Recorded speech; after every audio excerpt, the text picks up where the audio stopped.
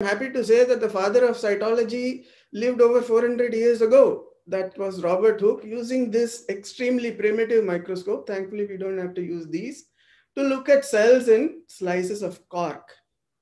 The father of pathology comes along almost 200 years later. That is Rudolf Virchow from Germany. And he was very famous because he propounded the cell theory. In those days, there was a lot of controversy, and the scientists used to fight a lot about whether cell theory or germ theory is the cause of disease. Now, this gentleman was a very aggressive person. In fact, he even challenged Bismarck to a duel. Instead of pistols or knives, Rudolf Virchow said, we will both eat sausages. We'll enjoy our meal, but one of the sausages will have Trichinella spiralis.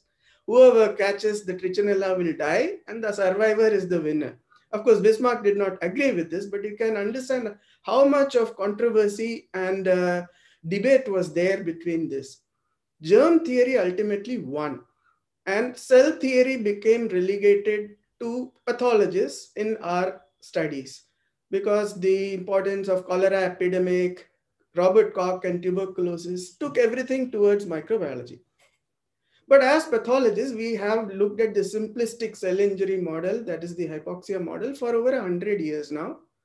And the diagram is so simple. We just have this is the cell, the oxygen is coming. If we cut this, what happens inside the cell? That has been the model of cell injury which we have studied. If you look at a cell culture, you can see here, this is a cell in culture, which when injured loses its microvilli, but instead acquires cytoplasmic blebs because the cell is swollen up.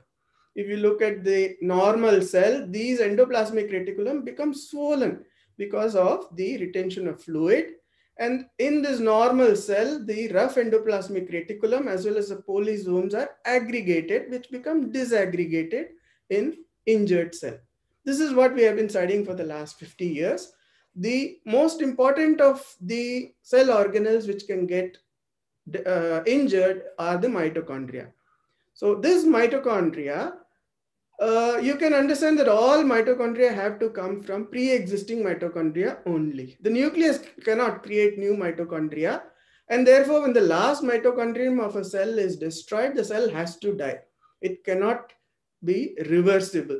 So the pre-existing mitochondria, the telltale sign of the massive damage is the amorphous densities which can be seen in mitochondria.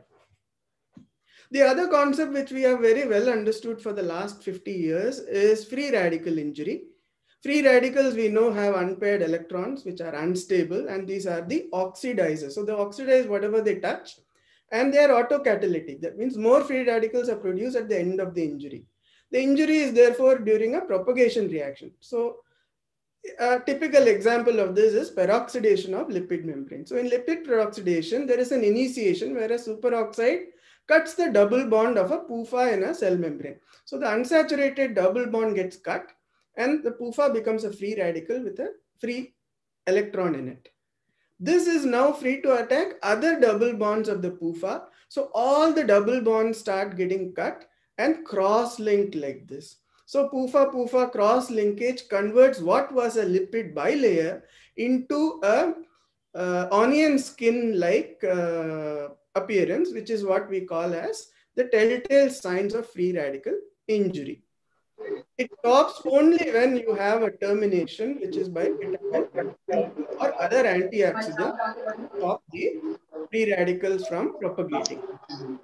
Exactly similar to these myelin figures, cross-linking of proteins also occurs when the sulfhydryl groups of proteins are attacked by the free radical to disulfide bonds. So the proteins are all proteins. Similarly, DVK damage is produced by single and double strand breaks as well as cross-linkage. Now there is a type of new cell injury called ferroptosis, which is a non-enzymic free radical injury. I won't go into details of that because we need to go further. If you look at this is what happens in a free radical injury. The CCl4 forms CCl3 and cuts all the double bonds. The double bond is where this leg of this is bent. That gets cut and it gets cross-linked and it forms these myelin figures.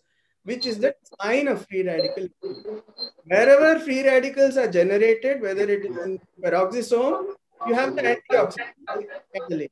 In the cell membrane, that is lipid peroxidation, you have vitamin E. If it is the mitochondrion, then free electron transport. For that, we have vitamin C, vitamin E, and glutathione peroxide.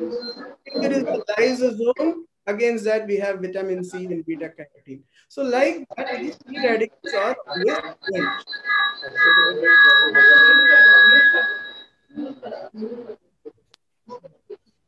This was the understanding of cell injury when around 50 years ago we found that there is another form of cell death which is called apoptosis. It was discovered in this tiny nematode worm which is found in the soil called Cyanorhabditis elegans or C. elegans. It has around 1,000 cells only, of which exactly 131 cells die at a particular precise point by programmed cell death.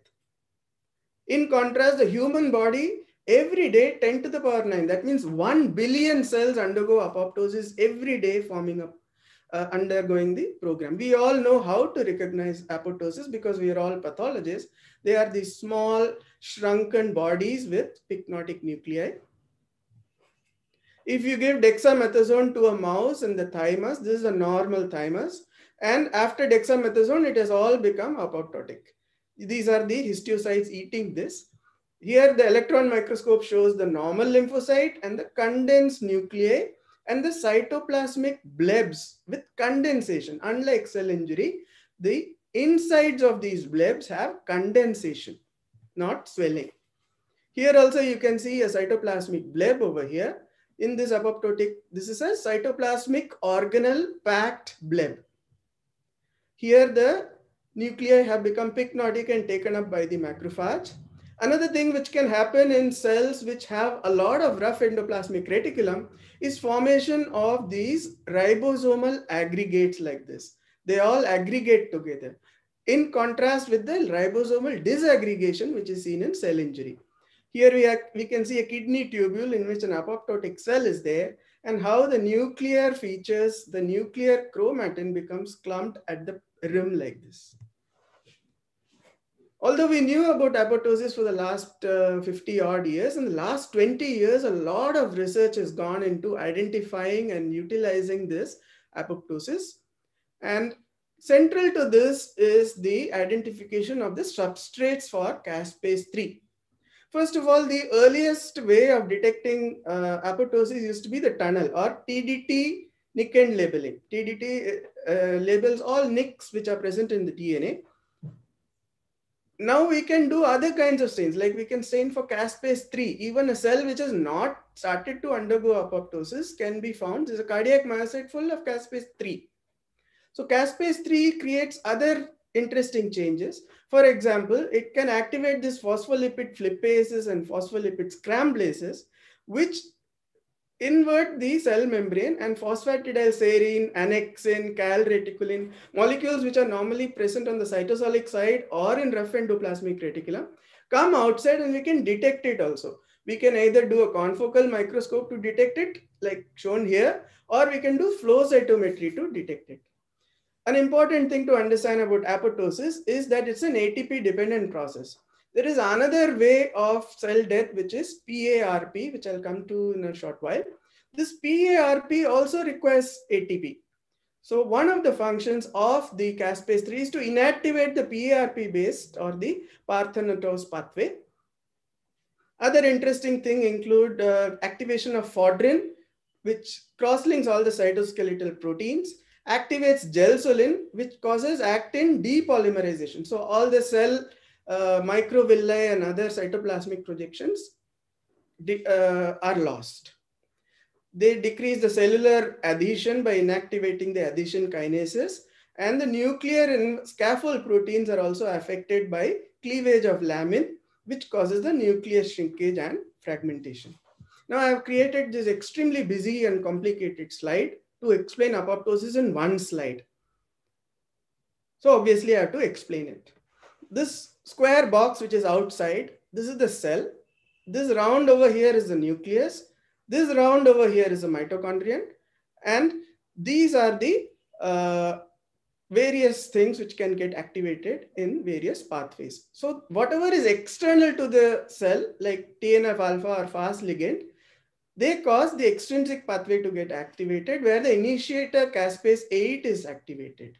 So it could be also activated by cytotoxic T cells, which poke a hole in the membrane with perforin and inject granzyme B into the cytoplasm. This causes direct death by activating the executor caspases, which the downstream of which I've already explained. But the more important part of it is integrated in the nucleus and the mitochondrion. This integration is because of pro and anti-death signals like growth factor or injurious agent. So if the growth factor is not there, then BAX is activated, which causes permeabilization of the mitochondrion. And if the growth factor is there, then BCL2 protects it. Similarly, if there is an injurious agent, it can activate the P53 pathway, which causes a cell cycle arrest. But if the cell arrest does not repair the DNA, BAX is released, which causes permeabilization of the mitochondrion. Subsequent to this, a large complex called the apoptosome gets formed, which is right at the center. This apoptosome is a molecular motor which causes generation of large amounts of initiator caspase 9. PD1 also affects this if this cell happens to be a T cell. So binding of PD1 and PDL1 causes release of these SHP and SHP2, which promote the BAX gene if it wants to kill the cell, or it inhibits the proliferation by negatively influencing the MAP kinase. In the last 20 years, however, programmed cell death has been discovered in a lot of other organisms. The evolutionary biologists have found it in plants and yeast, where we previously thought apoptosis does not happen. Here, the central area is the mitochondrial permeability transition pore. So the mitochondrion is the key. There are no caspases. There is cytochrome C release and calcium influx in mitochondria. There is stresses like reactive oxygen species. And they have divided it into different types, apoptosis like, autophagy like, necrosis like, depending on the speed with which these programmed cell deaths occur. The new concept which has now come up, which is what I wanted to mainly address in the lecture, is oncosis. So oncosis is now thought of as a switching mechanism between necrosis and apoptosis. Necrosis and apoptosis are no longer considered as two opposite ends of a pathway, but that there is in fact an integration which is happening in between. Central to this is understanding of ER stress. ER stress means that whenever there is reactive oxygen species or damage to the cell, there is protein misfolding due to the oxidative damage, and this produces ER stress. If there is mild ER stress, then the survival effectors like chaperones, which are the part of the UPR, which I'll just come to, they get activated and the cell survives. But if there is severe ER stress, then there is hyperactivation and the death effectors get activated. Therefore, the previous concept that the oncosis is a reversible and then an irreversible cell death now is thought of as a way station. From here, it can either go into necrosis or it can go into apoptosis or other types of cell death. The word is derived from oncos, meaning swelling, and is a pre-lethal pathway. The main characteristic of this pre-lethal pathway is the leakage of damage-associated molecular patterns and the presence of inflammation, unlike apoptosis.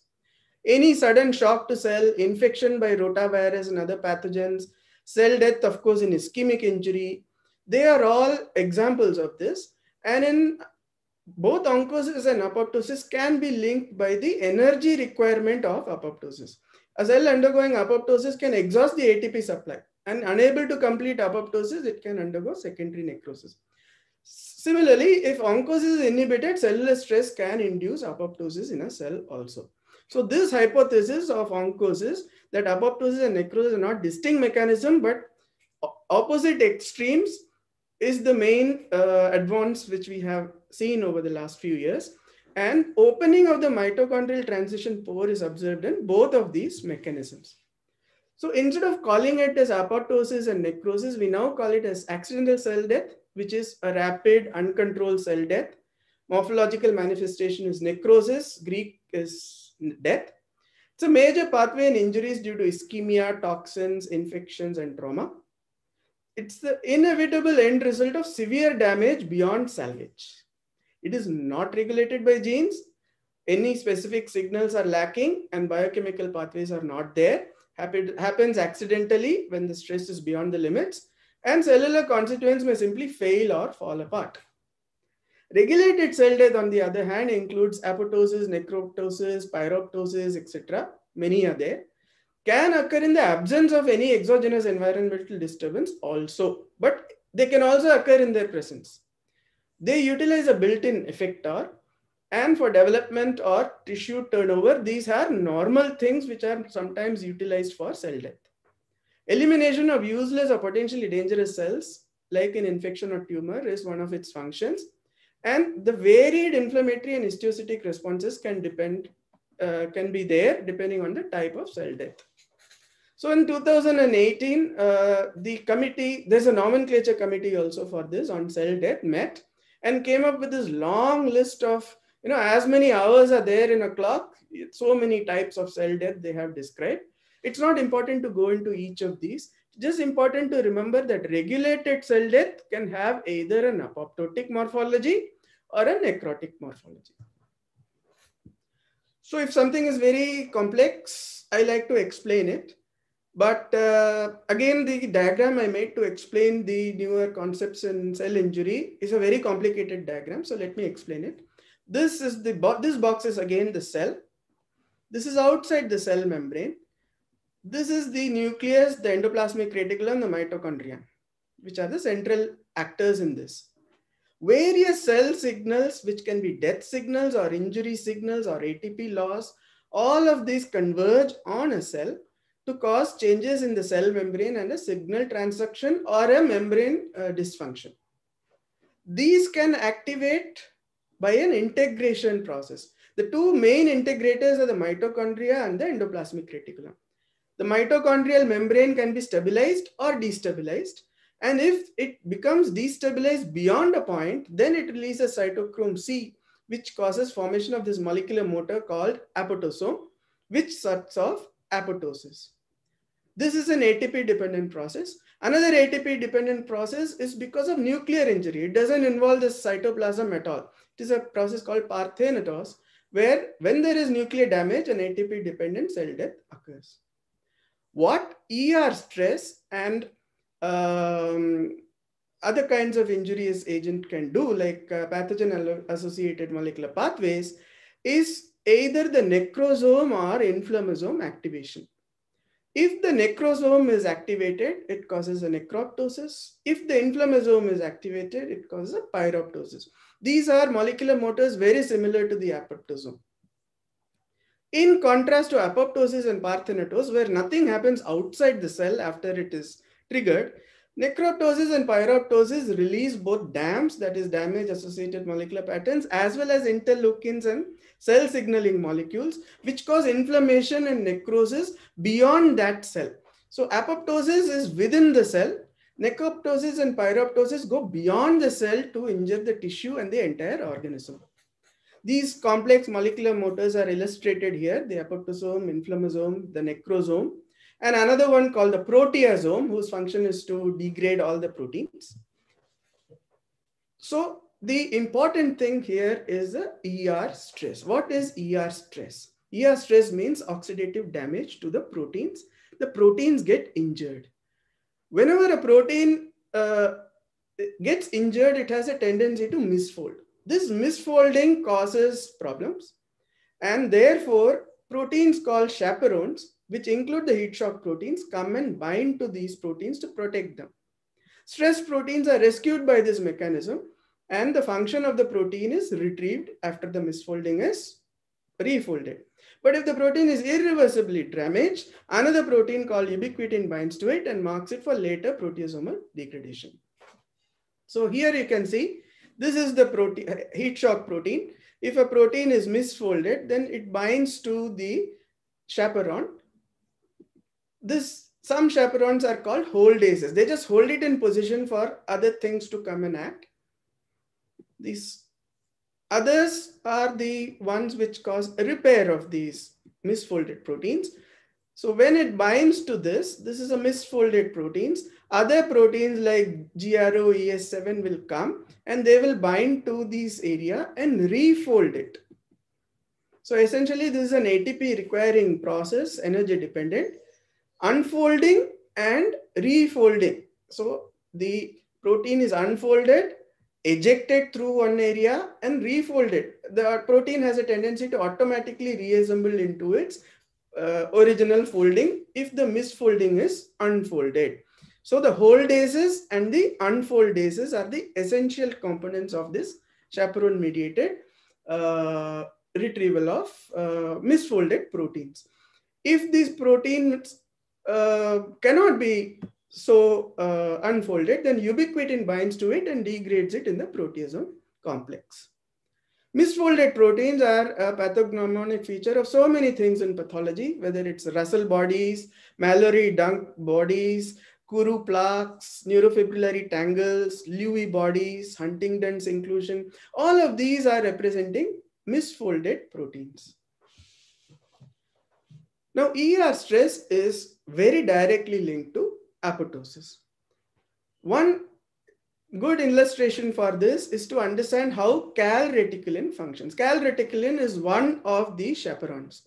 It is not just a chaperone, it is also a calcium binding protein and it is present in the ER. Whenever the oxygen mediated damage is there in the endoplasmic reticulum, there is increased expression of calreticulin which is expressed in the endoplasmic reticulum. But if the damage becomes too much, then there is a relocalization of the calreticulin. It goes from the endoplasmic reticulum to the cell membrane. And once it goes to the cell membrane, it now acts as a phagocyte marker for taking up of the apoptosis. It also triggers apoptosis because of the ER stress and activation of the other pathways of apoptosis. Let's look at another way of cell death, which is pyroptosis. So pyros means fire. You call it pyroptosis because the cells look like they are flaming out. One cell is just flamed out. Inflammation has happened in just one cell. The other reason why it is called pyros is because pyrexia, they produce fever. What happens in pyroptosis? This can be thought of as programmed cell death with collateral damage and inflammation. It is seen in macrophages and epithelia infected with Salmonella and Shigella. These are caspase dependent, but not the same caspase as apoptosis. Instead, this is a caspase 1. So caspase dependent, but pro-inflammatory cytokines are also released. What happens is that NOD-like receptors, that is NLRC4 or Toll-like receptors, recognize PAMs present in microbes. These activate the NOD-like receptors to assemble the inflammasome. The inflammasome is made up of this NLRP3, which has this card or the caspase activation domain, whose function is to cleave pro-caspase to caspase 1. Caspase 1 does two things. It releases interleukin 1, which causes inflammation and fever, and it releases this Gasdermin D. This goes to the cell membrane and pokes holes in it, forming pores. Therefore, if there are pores in the cell membrane, the cell is going to swell up and die. So there is flow of ions, swelling and lysis of the cells, and release of further dams. So the damage associated molecular patterns cause further inflammation because of this. But the nuclear integrity is maintained, unlike apoptosis. There is no fragmentation. The caspases are different. The second type is another necrotic morphology type of regulated cell death, which is necroptosis. Here, the triggers for the necroptosis are almost same as for apoptosis, like reactive oxygen species, DNA damage, metabolic imbalances, or because of activation of dead domains, pattern recognition receptors, Toll-like receptors, DNA binding protein, zDNA, ZBP1, all of these which cause apoptosis can cause necrosis when caspase 8 is inhibited. So an apoptotic signal, if it finds that the caspase 8 is inhibited, can cause necroptosis. What happens in necroptosis is there is sequential activation of proteins which assemble to form this necrosome. So there is this RIPK3 to which this MLKL will come and bind, and this forms a ripoptosome. This MLKL, like gasdermin, can form pores in the cell membrane and kill the cell. So this ripoptosome is like a rheostat between apoptosis versus necroptosis, depending on whether caspase 8 is available or blocked. Some infections like CMV can actually have caspase 8 inhibitor to escape from the cells lysing and the virus getting lysed along with it. Here they have illustration of the same. This is apoptosis when caspase 8 is activated. If this is not possible, this is the alternative pathway where the MLKL assembles to form this necroptosis and the ripoptosome. Now we come to yet another form of cell injury and cell death, which is called parthanatos. So Thanatos is the Greek god of death. So Hypnos, if you touch somebody, the Greek god of Hypnos, if he touches somebody, he will fall asleep. And if the Greek god Thanos touches somebody, that person will die. And that is the derivation for the Marvel super universe villain called Thanos. You can remember it like that. So it is Parthanatos. And the reason why it is called so is because this is a cell death pathway activated by this PARP1. PARP1 is poly-ADP ribose polymerase, a nuclear enzyme, which senses mild DNA damage and causes repair machinery to get activated. But if there is profound DNA damage, it causes a PARP1 mediated cell death. This is because the PAR polymer accumulates and causes translocation of AIF protein from mitochondria to the nucleus. This causes large-scale DNA fragmentation and cell death. So nuclear condensation and fragmentation is present, but no cytoplasmic change is produced. This is an ATP-dependent process and is extremely important in stroke, neurodegenerative disease, spinal cord injury, and a lot of research is going into this. This is just an illustration of Parthanatos, where active PARP releases the PARP polymer, which causes relocation of the MIF and AIF back to the nucleus to produce DNA fragmentation. Let's come to some examples and study some diseases where these kind of ER stress are now being evaluated. Diabetes is a very important example. In diabetes, the beta cells are lost in type 1 diabetes. In type 2 diabetes, you have resistance to insulin. And now we are discovering that ER stress is at the base of both of these processes. What happens? When there is ER stress, there is nuclear gene upregulation, which was discovered way back 30 years ago by the UPR in yeasts. And we have just discussed how chaperones are mediated for the protein unfolding to be cured. Apoptosis is triggered if these fail. When there is ER to nucleus signal transduction abnormality, you start getting diabetes. So if there is abnormal expression of ATF, PERK, IRE, these are various signal transduction methods between the endoplasmic reticulum and the nucleus. So mutations in these in rodents can produce experimental diabetes. Similar mutations in rare human analogs have also been described, like abnormal nuclear translocation of CHOP. Sometimes you get misfolded insulin. Sometimes you get it in obesity. All of this, the end result is that apoptosis of beta cells is triggered. So there is an injury which is because of this oxidative stress and ER stress. The autoimmune process which we stress for generation of type 1 diabetes is mediated through the oxidative and ER stress. And the importance of this is if you can block the pathway, you can prevent beta cell damage and destruction and preserve some of the beta cells for continuing to produce insulin, and a lot of drugs are being tried in this respect. On the other hand, we have lipotoxicity and glucotoxicity. That means when the blood levels of lipids and glucose go up, it causes a stress response in all the tissues of the body, all over, everywhere. So glucotoxicity and lipotoxicity are responsible for so many of the changes which we see in from the eye to the kidney to the heart.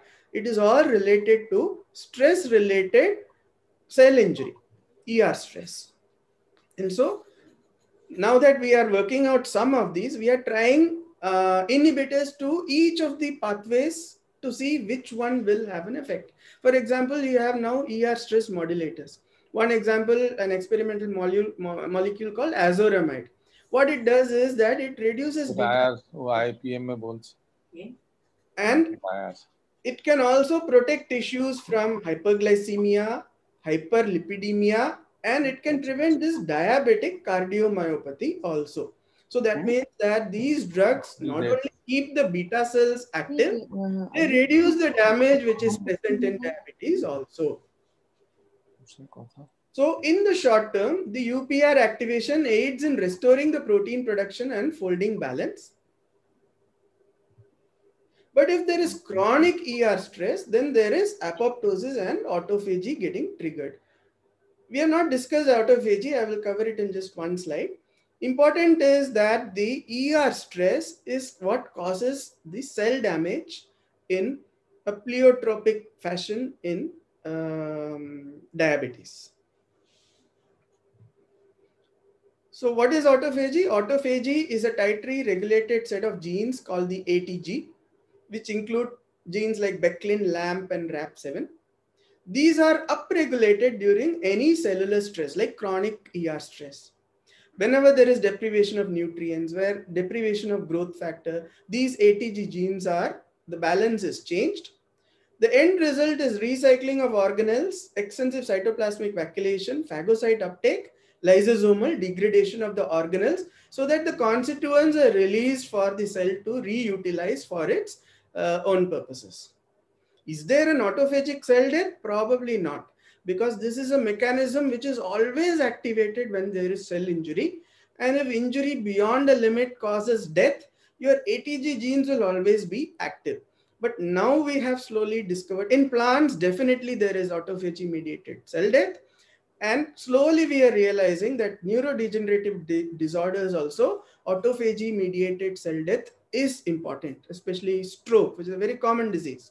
Similarly, there is great potential in chemotherapy. Inducing autophagic processes can help us target neoplasia.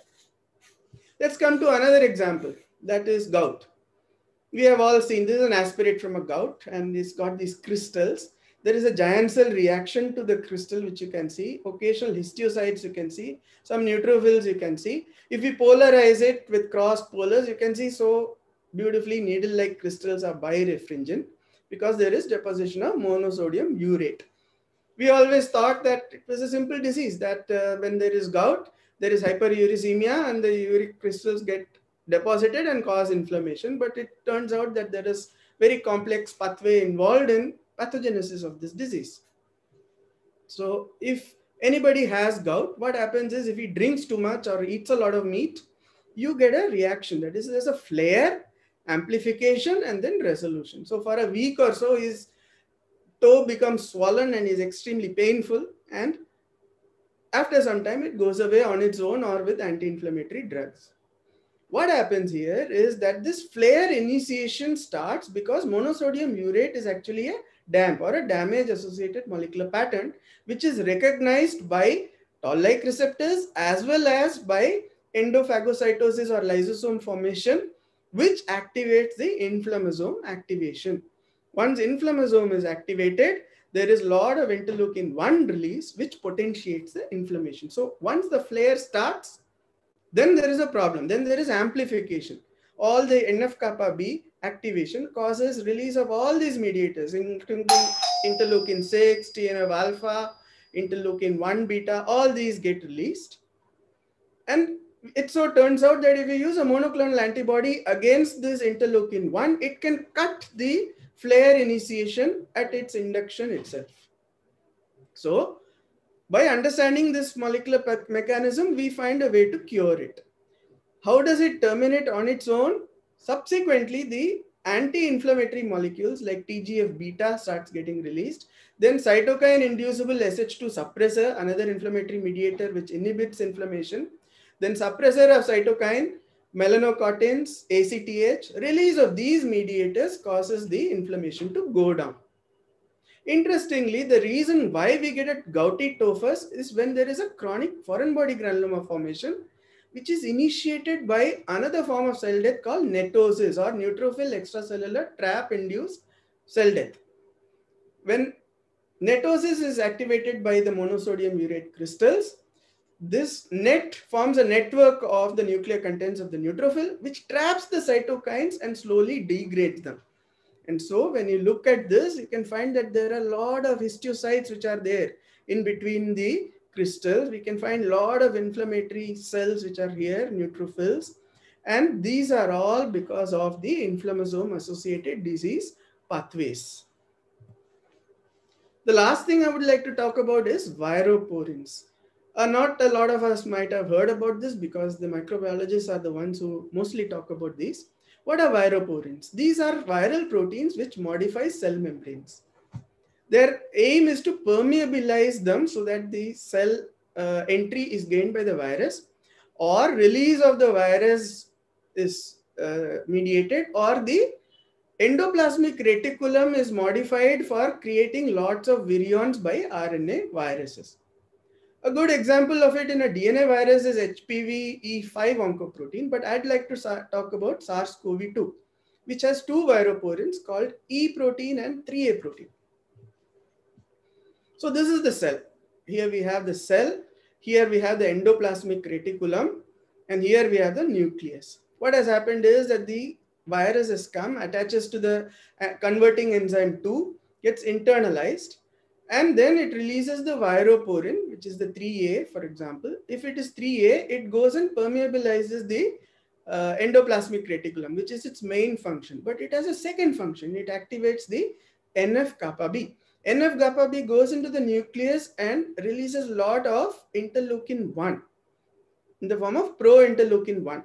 And this 3A viroporin also activates the pro-caspase 1 to caspase 1, that is the inflammasome pathway, to create lots of interleukin-1, which creates the cell injury, because as you know, caspase can activate Gasdermin and poke holes in the cell membrane, and it causes inflammation. So the inflammatory storm which is created in SARS-CoV is because of this inflammasome activation.